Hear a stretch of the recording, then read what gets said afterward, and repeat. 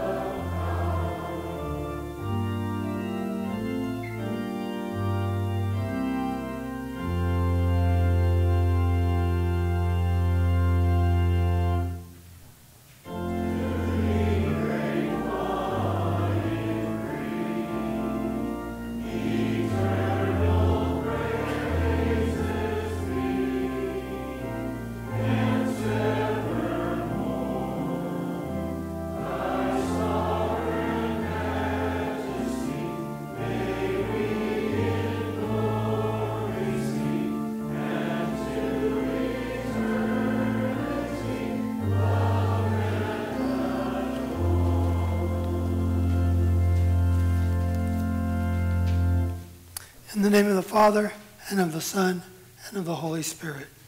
Amen. Make me to know your ways, O Lord. Teach me your paths.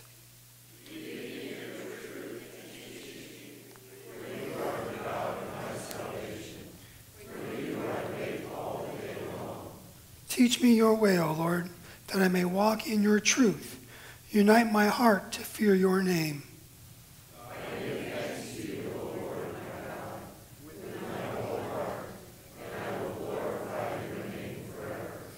Consider how I love your precepts. Give me life according to your steadfast love. The sum of your word is truth, and every one of your righteous rules endures forever. Humble yourselves before God, confess your sins to him, and implore his forgiveness. Almighty God, merciful Father, I, a troubled and penitent sinner, confess to you all my sins and iniquities, with which I have ever offended you, and justly deserve your present and eternal punishment. By nature I am a sinful creature. By thought, word, and deed I have continually transgressed your law. For the sake of the sufferings and death of your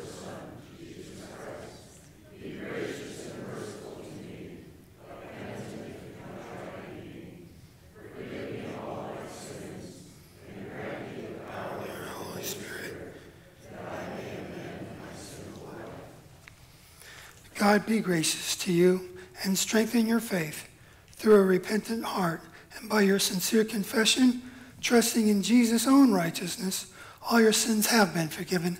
In the name of the Father, and of the Son, and of the Holy Spirit. Amen. Please be seated for a hymn of praise.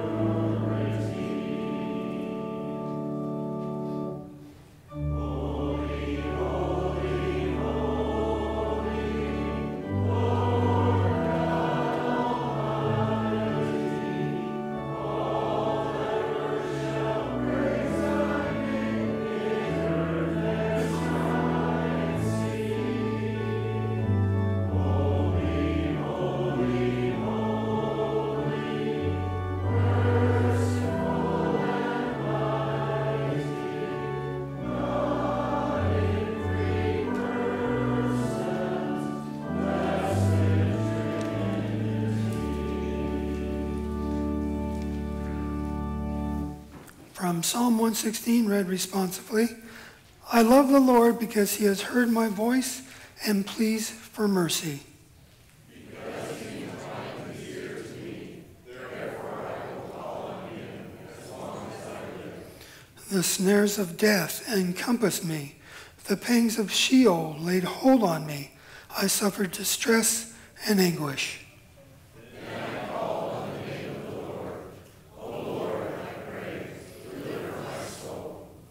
Gracious is the Lord and righteous. Our God is merciful. The Lord preserves the simple. When I was brought low, he saved me. Return, O my soul, to your rest, for the Lord has dealt bountifully with you. For you have delivered my soul from death, my eyes from tears, my feet from stumbling. I will walk before the Lord in the land of the living. Please rise for prayer. Let us pray. Lord Jesus Christ, our support and defense in every need, continue to preserve your church in safety, govern her by your goodness, and bless her with your peace. For you live and reign with the Father and the Holy Spirit, one God, now and forever. Amen. Please be seated for the readings.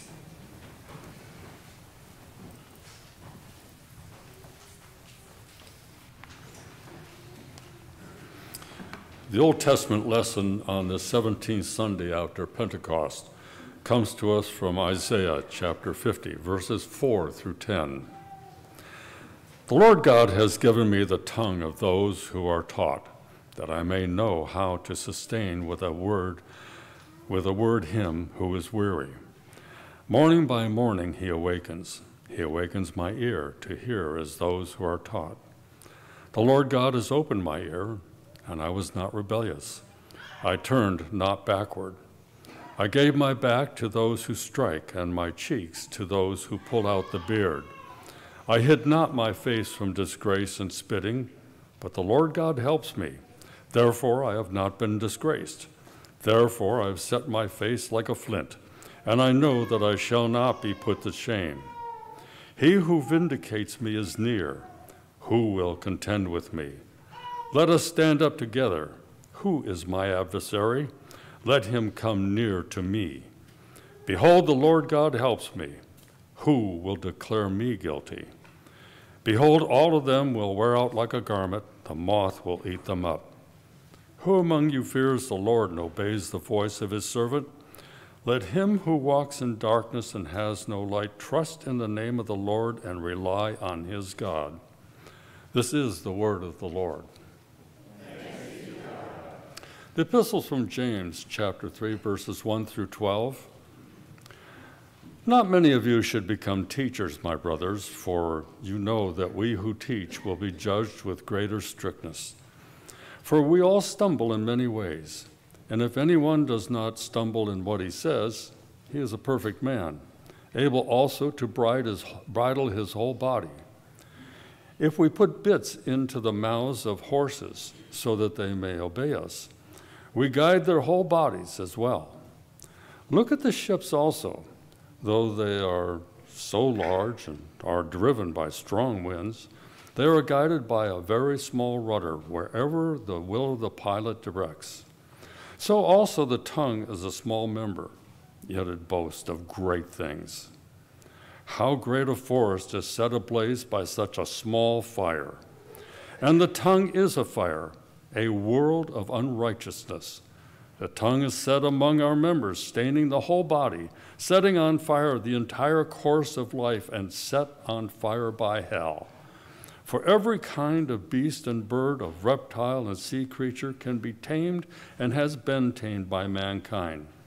But no human being can tame the tongue. It is a restless evil, full of deadly poison.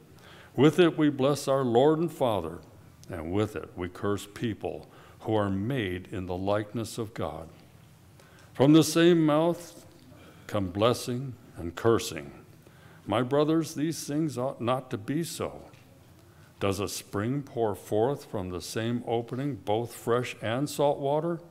Can a fig tree, my brothers, bear olives, or a grapevine produce figs? Neither can a salt pond yield fresh water. This is the word of the Lord.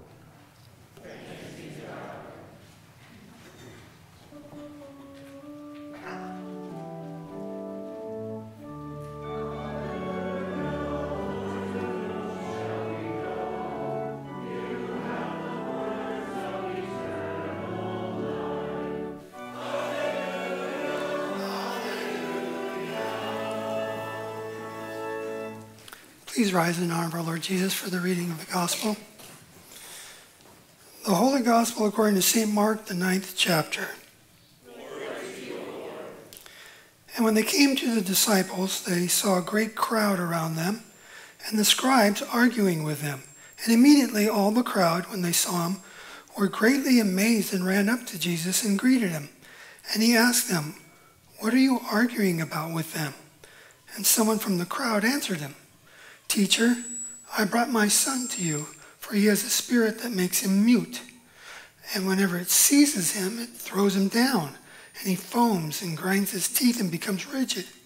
So I asked your disciples to cast it out, and they were not able." And Jesus answered them, "O faithless generation, how long am I to be with you? How long am I to bear with you? Bring him to me." And they brought the boy to him. And when the spirit saw him, immediately it convulsed the boy, and he fell down on the ground and rolled about, foaming at the mouth. And Jesus asked his father, "How long has this been happening to him?" And he said, "From childhood. And it has often cast him into the fire and into water to destroy him. But if you can do anything, have compassion on us and help us." And Jesus said to him, "If you can, all things are possible for the one who believes." Immediately the father of the child cried out and said, "I believe, help my unbelief." And when Jesus saw that a crowd came running together, he rebuked the unclean spirit, saying to it, "You mute and deaf spirit, I command you, come out of him and never enter him again." And after crying out and convulsing him terribly, it came out, and the boy was like a corpse, so that most of them said, "He's dead." But Jesus took him by the hand and lifted him up, and he arose. And when he had entered the house, his disciples asked him privately, "Why could we not cast it out?" And Jesus said to them, "This kind cannot be driven out by anything but prayer." This is the gospel of our Lord. Praise to you, O Christ. You may be seated for our hymn of the day, and let the children be dismissed to Sunday school.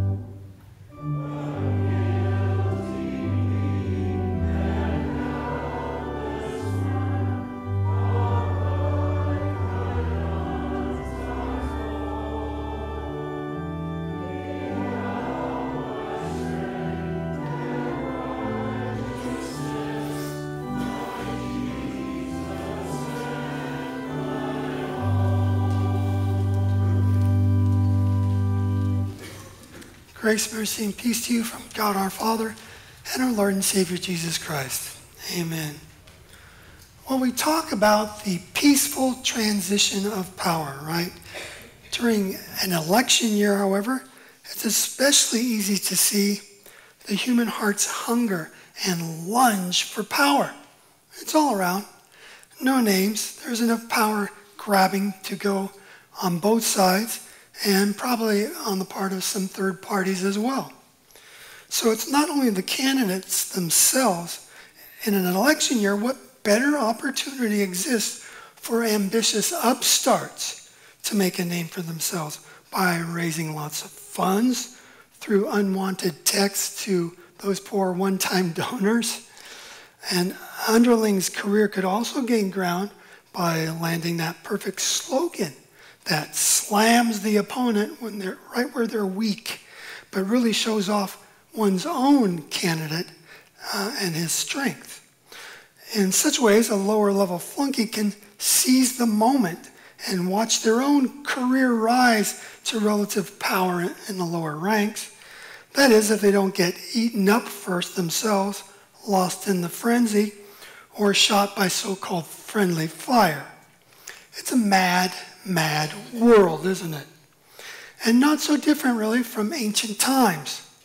After all, the human condition, what we bring to the table according to our sinful nature, that hasn't changed since the fall. There's nothing new under the sun. And with all our politicking, we still are coming up short. That's the truth. So I'm not saying don't vote. Yes, go ahead and vote. But ultimately, mankind's hope is not in his vote. As we turn to our gospel text this morning, one could argue that the stakes were even higher way back then for Jesus' disciples in their campaign to see Jesus crowned as Messiah. Their hopes were pinned to Jesus as the one who would deliver them finally from foreign occupation, that is, from Roman oppression. And for such a promising messianic candidate to come along, like Jesus of Nazareth, it was literally thousands of years in the making. So those are pretty high stakes. As we follow them along in the middle of Mark's gospel, what the disciples failed to see or keep in mind, like so many fellow oppressed Israelites, is that Jesus is already anointed as the Christ, the Messiah, and not by any national officials, but by his heavenly Father and by the Holy Spirit at his baptism. And furthermore, Jesus is already on his way to be crowned king. Only his coronation will be not with the regal gold and jewels in his crown, but rather with the thorns and thistles of the curse on this entire creation. Knowing what a shock to their senses this kind of coronation of suffering will be to his disciples, Jesus has already started to brace them for it. Mark records 3 such passion predictions given by our Lord, one in each of chapters 8, 9, and 10 of Mark. Our recent readings happen to skip all over chapter 8 of Mark. We didn't get any of those, and they really would be a little help to set the context for today's gospel. So let me read a portion or two from chapter 8 that we missed. Quote, Jesus then began to teach his disciples that the Son of Man must suffer many things and be rejected by the elders, the chief priests, and the teachers of the law, and he must be killed, and after 3 days rise again from the dead. There's the first passion prediction. Now, how do you think that went over with the disciples? You might already recall. It was met with that most famous, or should I say infamous, of replies by the disciple Peter. Mark 8:32 says, and Peter took him aside and began to rebuke him. Him being the Son of Man, that is Jesus. Peter began rebuking the Messiah, the Son of the living God. Now, how do you think that went over with the Son of the living God? First of all, I wouldn't doubt it at this point that all the other disciples immediately took shelter behind a rock or a tree or something to hide behind and cringe. Then we'll let Mark again describe the scene. But turning and seeing his disciples, Jesus rebuked Peter, saying, "Get behind me, Satan, for you are not setting your mind on the things of God, but rather on the things of man." Ouch. I'm sure that one stung for quite some time. Does that sound harsh? How could Jesus call Peter Satan? And whatever happened to Jesus meek and mild anyway? Last week he called the Gentile woman a dog, And this week, Peter, Satan. This was the Simon Peter who right before this just answered the $50,000 question correctly when Jesus asked his disciples, "Whom do you say that I am?" And Peter spoke up and said, "You are the Christ." And then Peter went from being teacher's pet to being the devil in 0.6 seconds. That seems quite abrupt, doesn't it? Yes, abrupt, it very well may have been, but not quite as abrupt as you might at first think. You see, back there in Mark 8, Mark was setting you up for a little bit. He was setting you up for this sort of two-faced Peter, if you will, and you may not have even realized it. There's a lot happening back there in Mark chapter 8. When we did that jump from chapter 7 last week straight into the middle of chapter 9, chapter 8 is not really a flyover chapter, okay? Of course, none of God's word is. But the setup for Peter's about face, his instantaneous fall from the height of a bright student's good graces to the low, low disgrace of the dark Lord, small l. This identification. This setup came with Mark's recording of a very unique miracle not found in any of the other Gospels. And Mark lays it down right before the whole explosive rise and fall moment with the disciple Peter. Okay, so what was that unique miracle then? The healing of the blind man from Bethsaida. Okay, you say, that's not so unique, Pastor. Jesus heals blind men all over the Gospels. Not like this one. From chapter 8, verse 22. And they came to Bethsaida, and some people brought to him a blind man and begged him to touch him. So Jesus took the blind man by the hand, led him out of the village, and when he had spit in his eyes and laid his hands on him, he asked the blind man, "Do you see anything?" And the man looked up and said, "I see people, but they look like trees walking around." Then Jesus laid his hands on his eyes again, and he opened his eyes, his sight was restored, and he saw everything clearly. Well, it wasn't the spittle that was unique, was it? We just saw Jesus use spittle on a deaf mute man last week, whom he healed first time. No, and the deaf man was totally healed. Since when does Jesus, the eternal creator who made the sensitive ear and who fashioned the intricate eye, since when does he need another go at it to accomplish his miracle for anyone? No, this miracle was for the Bethsaida blind man, yes, but the method was for his disciples today, as well as back then. And we see this represented by the double-minded man from the crowd in today's gospel. And it turns out he's also a desperate dad seeking a cure for his tormented son.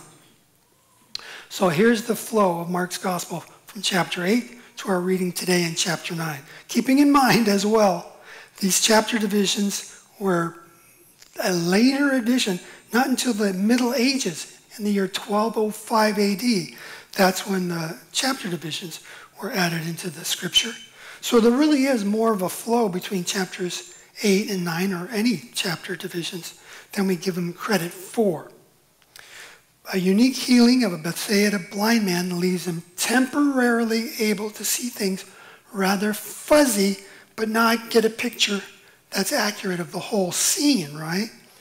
Jesus then, with his disciples, asked them a question that up to this point, apparently some Gentiles were able to understand and answer correctly, but not so much Jesus' own disciples. Peter got the first part of the question right. Jesus is indeed the Christ. But just when Jesus went to build on that as to what the Christ must now go and do, namely go to Jerusalem and die and then rise again, Peter made it obvious that he didn't see that whole picture clearly. If you were to ask him, right, Peter, Jesus is the Christ. Good. Now, what do you see the Christ doing? Well, whatever he'd answer there, it certainly was not about dying on an instrument of capital punishment at the hands of the polytheistic foreign invaders of Rome. You could see Peter was very fuzzy on these details, to put it mildly.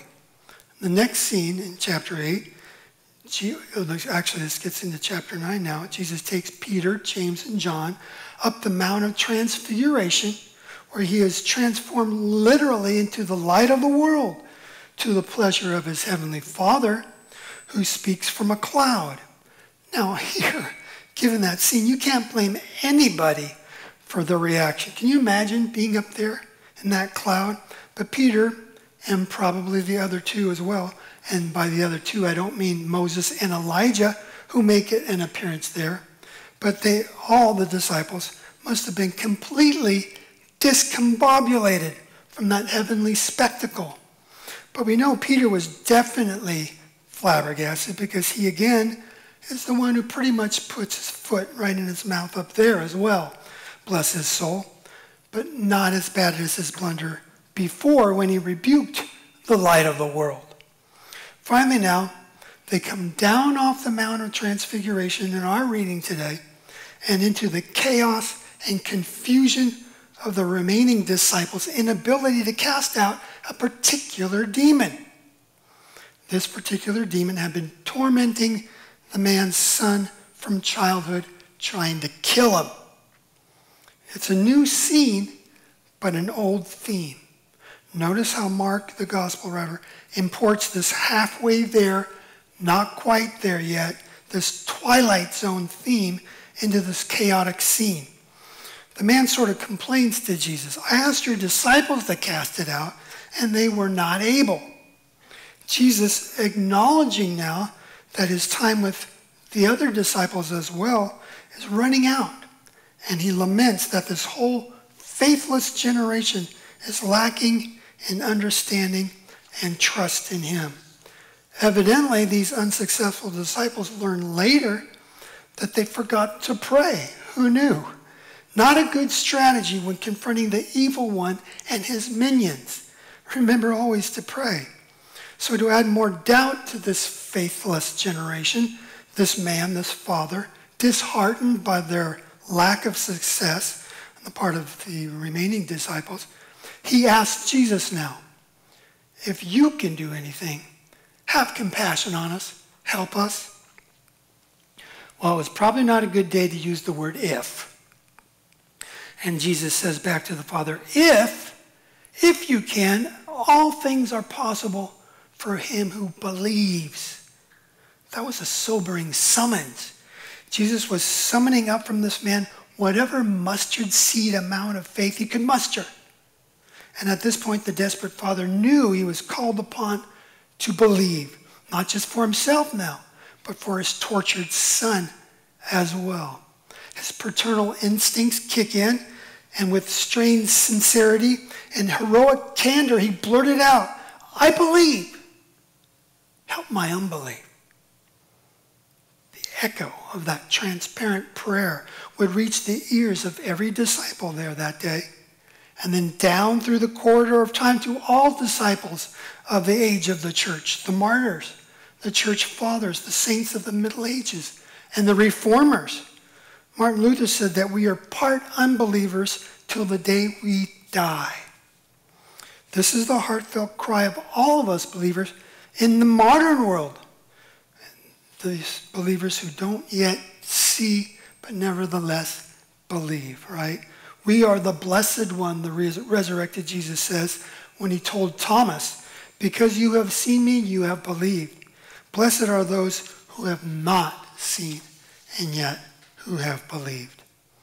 This desperate father's heartfelt prayer then is also our confession. Our confession is twofold, isn't it? In keeping with this spiritual twilight zone we live in our experience, we assemble regularly as a body of believers, first to confess our sin. And then, having heard the message of Christ, we secondarily confess our faith. And we use the words of the church's ancient creeds to do it. Before the one who is the faithful and true, we don't dare feign a faith with nary a doubt. Like this desperate father, there is too much at stake. There are those whom we love and for whom we care, who depend on our faith to be strong, to role model it, to hold them up in prayer, and to seek the Lord on their behalf. We don't dare try to pull the wool over these little ones' eyes, or the all-seeing eye of the Lord, before whom all hearts are open, all desires known, and from whom no secrets are hid. Yes, he calls us out of this faithless generation, and he calls us out on our lack of faith at times, doesn't he? But don't miss this. At this desperate father's honest prayer and confession, our faithful Lord did take pity upon him and on his tortured son. To that stubborn demon that wouldn't come out except by prayer, Jesus commanded it to come out of him and never enter him again. Jesus commands it, and the demons must obey. For Jesus is the one to whom we pray, right? It stops there with the compassionate Christ. Even when Peter, in his own half-healed blindness, rejected the blessed gospel of our Lord's death and resurrection, the compassionate Christ that he confessed still invited him up to the Mount of Transfiguration with him, didn't he? And to all of us today, whose conviction is wanting at times and whose faith does falter, your compassionate Christ, whom you confess, still invites you to his table, where he strengthens your faith and he nourishes your faith. So in that faith, you may be preserved steadfastly until he comes again. And not only you, but for all those who count on you to be strong in the faith. What's that? You confess you don't all the time feel very strong in the faith? Your confession is heard. And for the reply, I'll let St. Paul take this one. We have Christ's all-sufficient grace. It's his power that counts. Therefore, I delight in my weaknesses, for when I am weak, he is strong. Amen. And now to him who is able to keep you from stumbling and to present you faultless before the presence of his glory with exceeding joy, to God our Savior, who alone is wise, be glory, majesty, dominion, and power, both now and forever. Amen.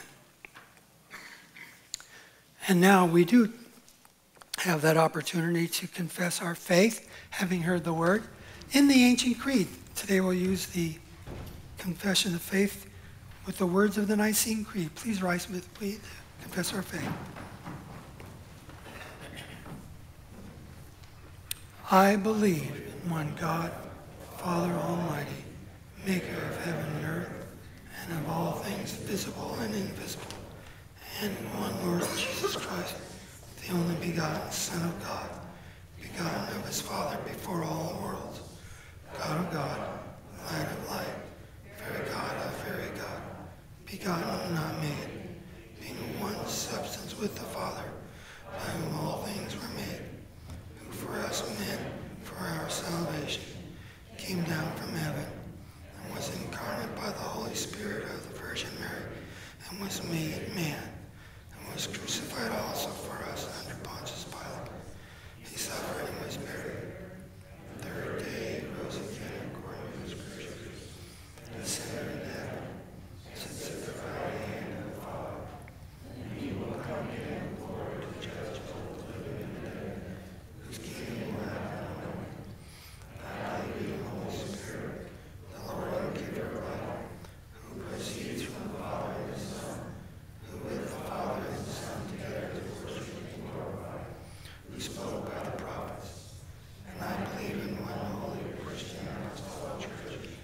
I acknowledge one baptism for the remission of sins, and I look for the resurrection of the dead and the life of the world to come. Amen. You may be seated as we continue our worship with the offering.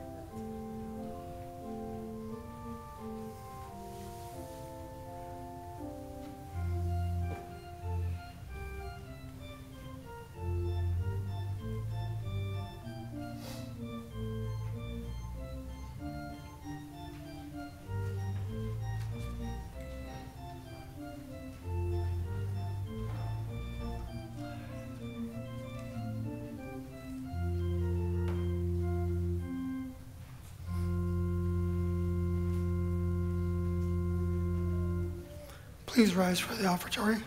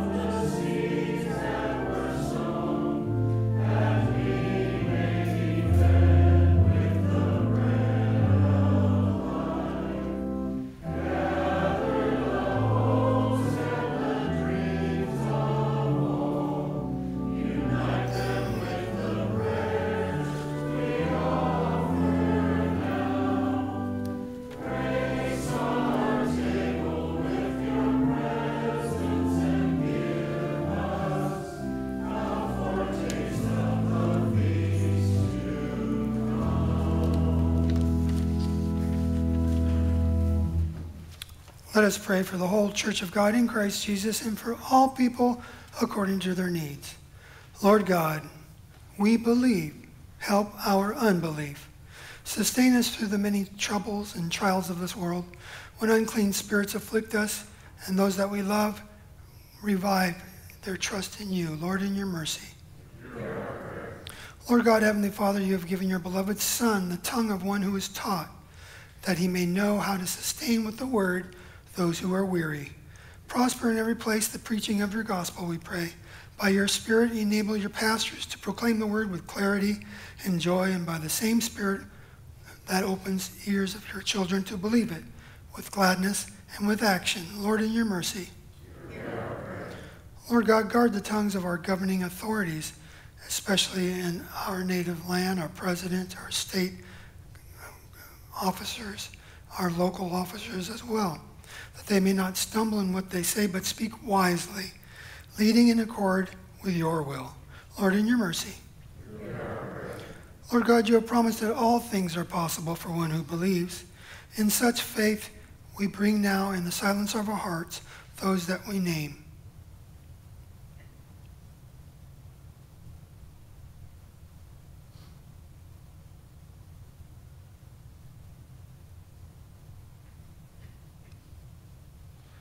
Lord, for all these and others who have need for you, we ask that you would grant them health and healing. Lord, in your mercy. Lord God, we know that your Son is near in his holy supper, giving in his body and blood his saving righteousness for the forgiveness of our sins. Grant repentance and faith to all who come to this table today, that they may welcome him with joy, praying, Lord, I believe, help my unbelief. Lord, in your mercy. O Lord, Heavenly Father, we gratefully remember the sufferings and death of your dear Son, Jesus Christ, for our salvation. Rejoicing in his victorious resurrection from the dead, we draw strength from his ascension before you, where he ever stands for us, interceding as our own high priest. Gather us together from the ends of the earth to celebrate with all the faithful the marriage feast of the Lamb in his kingdom, which has no end. Graciously receive our prayers, deliver and preserve us, for to you alone we give all glory, honor, and worship, Father, Son, and Holy Spirit, now and forever. Amen. The Lord be with you. And also with you. Lift up your hearts. We lift them to the Lord. Let us give thanks to the Lord our God. It is right to give him thanks and praise. It is truly good, right, and salutary that we should at all times and in all places give thanks to you, Holy Lord, Almighty Father, everlasting God, through Jesus Christ our Lord, who on this day overcame death and the grave, and by his glorious resurrection opened to us the way of everlasting life. Therefore, with angels and archangels and with all the company of heaven, we laud and magnify your glorious name, evermore praising you and singing.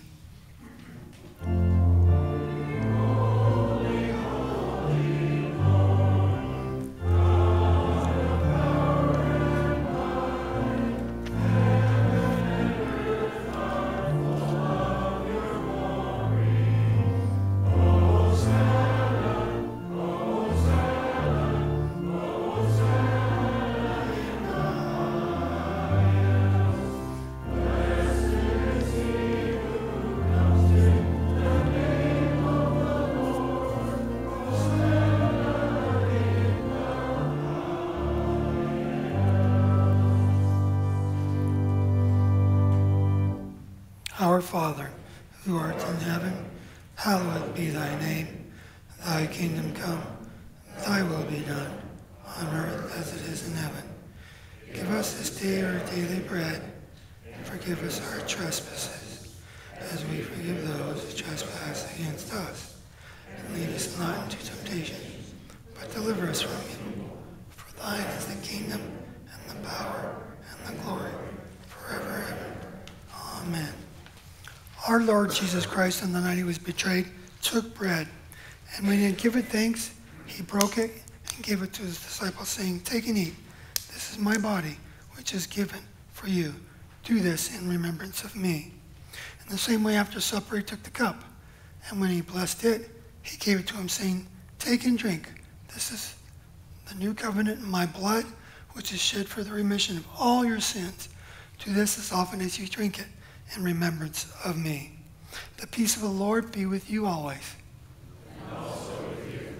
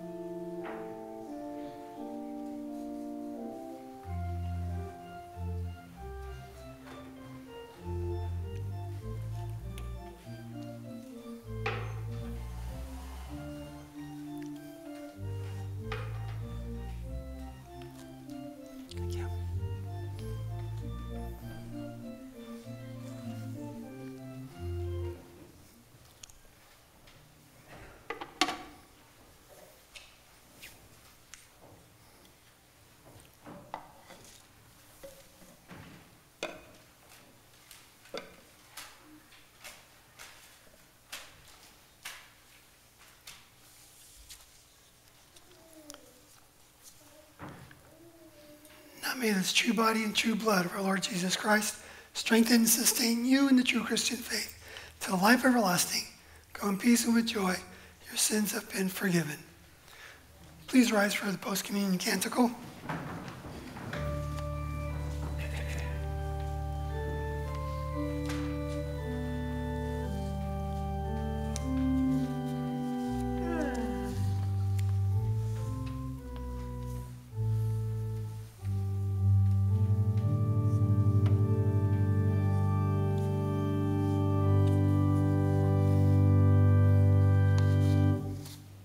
Oh, Jesus, blessed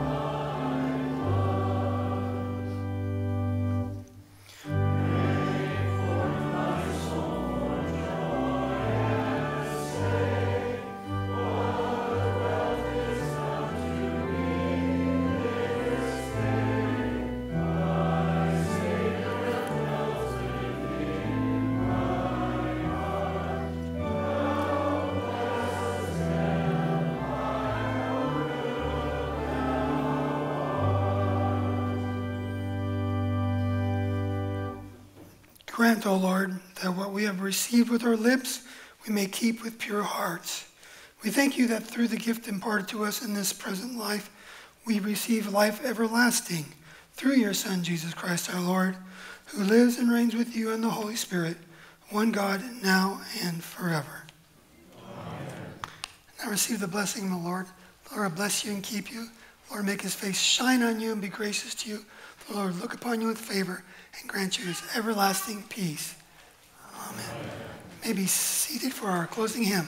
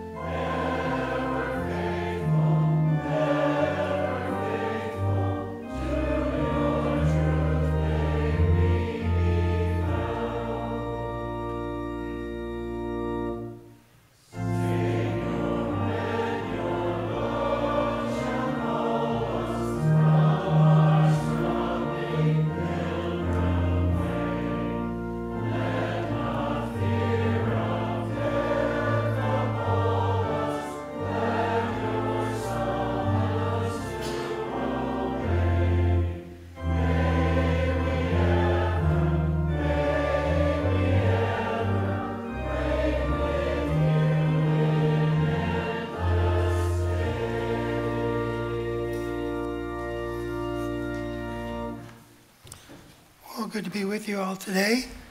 We do have a few distinguished guests. Dennis and Tara, where are you?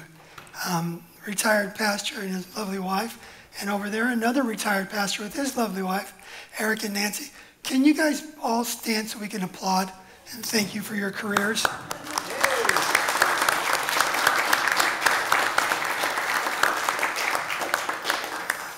And Dennis, I was going to say before we sit down, I don't know if you want to make an announcement, but on the front side of the service, I talked about the elders barbecue, but you can make next weekend just to eat it out all throughout the whole weekend, because the Hispanic Mission Society. Did you want to do an announcement or no? Sure. Yeah, come on up. Anybody interested in some information next Saturday on behalf of our Hispanic mission work locally here in Santa Barbara and Ventura counties, and also down in the state of Oaxaca, Mexico, we have a Oaxacan ministry celebration. We'll be telling mission stories up at Shepherd Goleta at 3 p.m. with lots of storytelling and lots of good food afterwards. And because it's up 101, you might want to head up there about 1:30 or 2 or something. Sure, on the weekend. On Saturday. Yeah, definitely. But you're all invited, and if anybody wants any more information, I have it here. So Fantastic. thank you guys. You bet. are partners in the Great Commission of Jesus Christ. Amen to that. Muchísimas gracias a todos ustedes. Por nada. La gloria para la Padre, Hijo y Espíritu Santo. So, there's another pastor I want to mention. He's not here, but we're doing a door offering for Pastor Nelson, Paul Nelson from Santa Barbara, yeah. So now he's doing some education. We're not supposed to use the M word, but it's education globally, so we want to remember him with the door offering as well. Linda.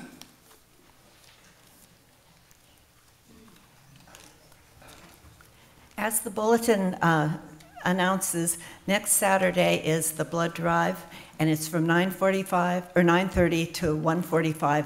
So you will have time to donate blood and then go to the celebration up in Goleta. I will be outside taking signatures, and I want to thank everybody who responded to me this past week and signed up for a spot. Thank you. All right. And don't forget to look at that little insert. That's the flyer for the Elders Barbecue. And if you don't know, you can find out who your elder is next Sunday after service. Anything else that needs to be? Yeah, Sandra.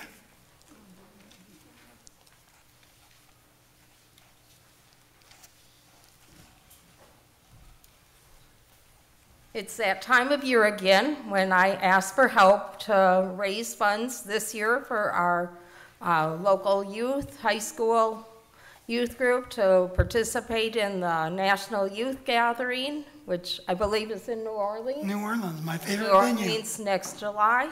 So we will be doing our annual Pumpkin Festival on Saturday, October 26th. From 10 a.m. till 3 p.m. is the actual time of the festival, but we will be needing help beforehand, setting up and cleaning up. And right now we are needing local pumpkin growers. Last year, my husband and about 3 or 4 other men traveled about 6 hours one way to pick up pumpkins. And they were heavy, he says. And so we want to try and support a local farmer and not put on so much wear and tear on our own personal vehicle. So if anybody has any idea where there's pumpkins to be had, please let me know. Or if you would like to help the day of the Pumpkin Festival, let me know, and I can sign you up for any job. There's no job too great or too small. We all could use your help. Thank you. Great, thank you, Sandra. Can they grow pumpkins, or is it too late? I think it's too late. Okay. All right. Well, before we get going too late, have a wonderful week. Remember, when you're weak, he is strong. God bless.